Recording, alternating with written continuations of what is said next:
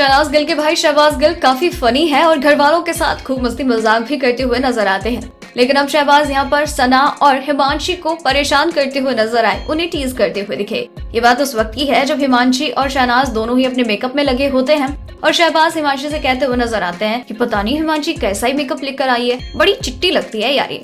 इस पर कश्मीरा कहती हुई नजर आती है कि वो चिट्टी है ही, लग नहीं रही है।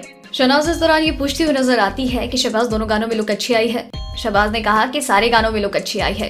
इस पर हिमांशी कहती है कि बिग बॉस ने घर से निकालो, ये यहाँ पर बाहर की बातें कर रही हैं। और इस पर शहबाज कहते हैं कि मैंने जब तुम्हारा वो गाया था कि उदी शरेआम हो गई तब तो नहीं कहा तूने। इस पर हिमांशी के लिए कहती है कि ये दोनों सच में सिंगर हैं। इस पर शहबाज ने कहा कि हाँ दोनों सिंगर्स हैं, फ्लॉप सिंगर है। इस पर हिमांशी कहती है कि अच्छा चलो कोई नहीं, फ्लॉप है तो भी यहाँ है, अगर फ्लॉप ना होते तो तू भी आना होता। इस तरीके से यहाँ पर शहबाज इन दोनों को परेशान करते हुए नजर आते हैं, तो हिमांशी भी यहाँ पर उन्हें अच्छा खासा जवाब देती हुई दिखती हैं। बिग बॉस के इस टेढ़े सीजन की और भी कई टेढ़ी खबरें यूं ही जानने के लिए बनी रहिए हमारे साथ। सब्सक्राइब करें हमारा चैनल ऐसी ही लेटेस्ट और इंटरेस्टिंग न्यूज के लिए।